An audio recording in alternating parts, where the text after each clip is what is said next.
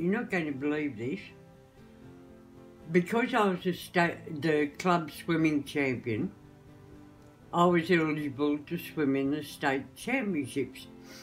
So Mum and I got in the bus, went to Manly one day, got in the bus and went up to Spit Junction. Then we got on a tram, they had them in those days, down North Sydney Station. Then we had to walk all the way down underneath Harbour Bridge where the North Sydney Olympic pool was. I actually made the finals in the 200-yard swimming championship, freestyle.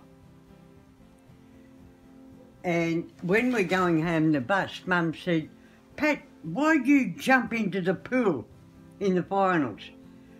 I actually made the finals. I was in lane 8, who, shall we say, happens to be the slowest one. That was me. I said, "Mum, I didn't jump in, I fell in." She said, "Why?" I said, "Didn't you hear who was in lane 3 and lane 4? She said, "Oh, probably I didn't take much notice."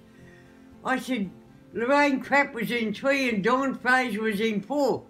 I said, "All we did was drink water up and down the pool trying to catch them." A couple of weeks later at school, I was the school athletics running champion. So I got to compete in the school athletics. And it was out at Parramatta High School. Get out there and I made the final again. Guess who was in the final? Betty Cuthbert. All we did was eat dirt, trying to chase her around the bloody oval.